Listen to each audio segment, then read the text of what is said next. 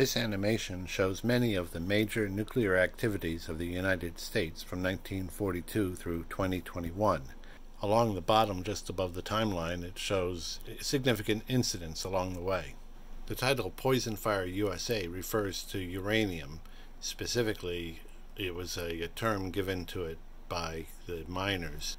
Several dozen mines are shown, but there actually have been hundreds and hundreds of mines. These are just the major ones. Uranium miners are 5 times more likely to die of lung cancer than the general public. The nuclear industry claims that nobody has ever been killed by a commercial nuclear reactor, yet after more than 50 years, they still aren't willing to find private insurance. They need public assistance called Price-Anderson, which greatly limits the payout after accidents compared to what it might actually cost the public.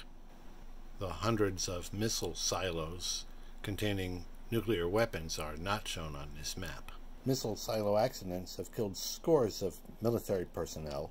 So far, America has had at least 3 meltdowns: SL-1 in Idaho, Santa Susana in California, and 3 Mile Island in Pennsylvania were all partial meltdowns.